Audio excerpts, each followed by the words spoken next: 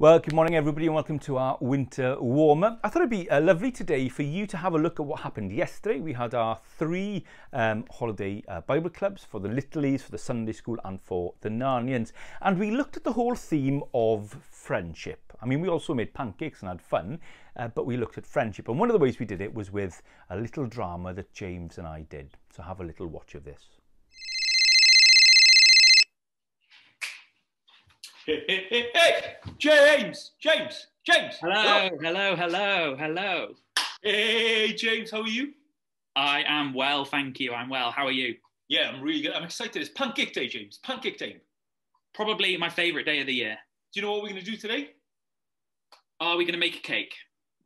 Close, flat cake, a pancake. So, we are in Holiday Bible Club. I've had a bag. Have you had a bag, James? Well, I've got something similar. Oh, we've got this.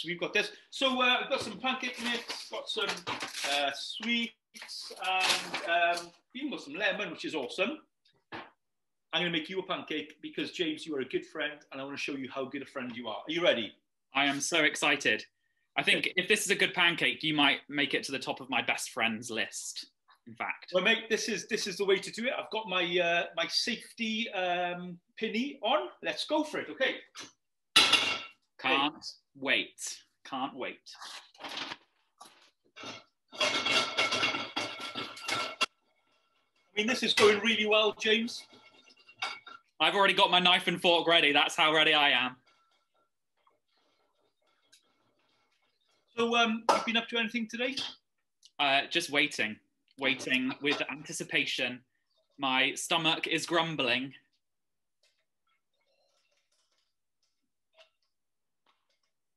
Oh, James, this is going. Look at that. That's my first pancake of the day. And, sir, it is for you. Would you like some lemon? Oh, a little squeeze of lemon, always. Oh, how the professionals do it. Would you like some chocolate? A Whisper might just be the greatest chocolate bar ever made. Oh, these are amazing. Oh, I tell you what. I've loved making this for you, James. It's absolutely brilliant because you're a great friend. So I just want to get it all to you.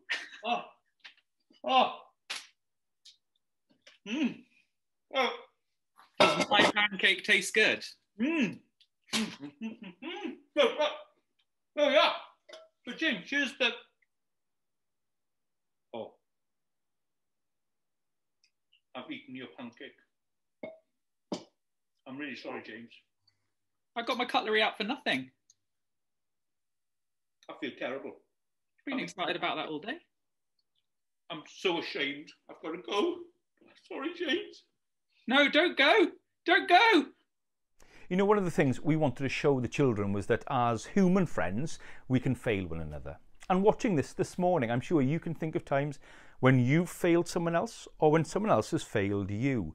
As friends, we are imperfect. One of the big problems in life is when we look to someone else to be everything we need. No one person can do that. We put people up on a pedestal, expect too much from them, and then they can fall.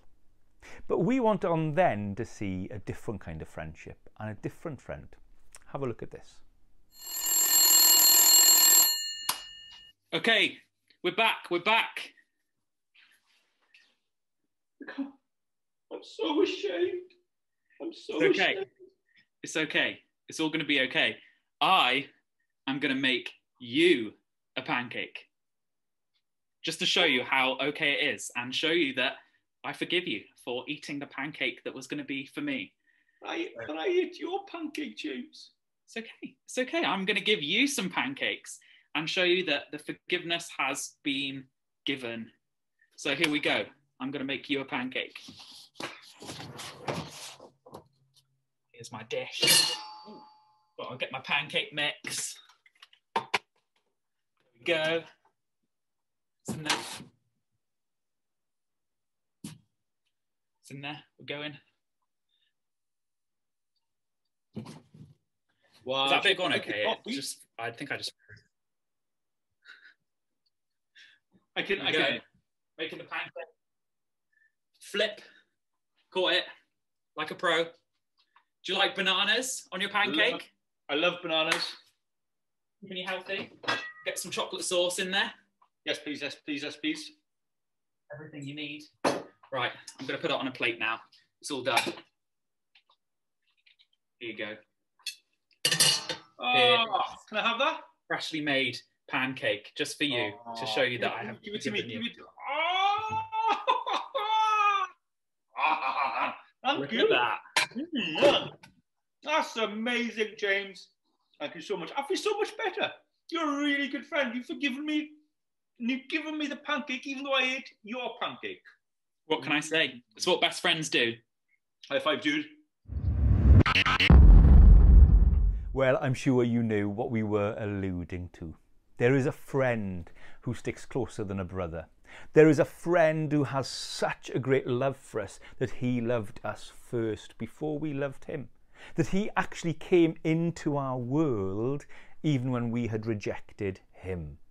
Jesus is the greatest friend ever, and he invites us to be his friend, and he is a friend who never lets us down. Please pray for the children who saw that message, that they would become friends of God. And for you, I pray that even in this lockdown, even when you can't go out and see others, that you would know a close friend. On Friday, we'll pick up on this theme and look more at what it means for God to be our friend.